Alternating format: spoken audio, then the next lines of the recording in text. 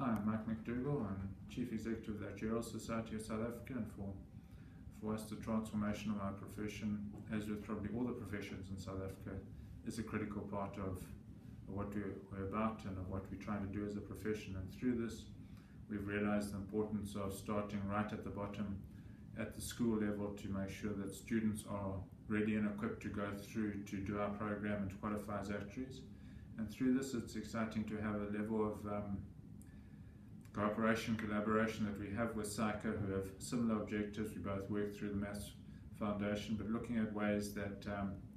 together we can reach all the students, so that for each student they can go to the career that's best for them, and that it's one that the professions are collaborating at this level to pull them into the right profession for them, and that we're not chasing talent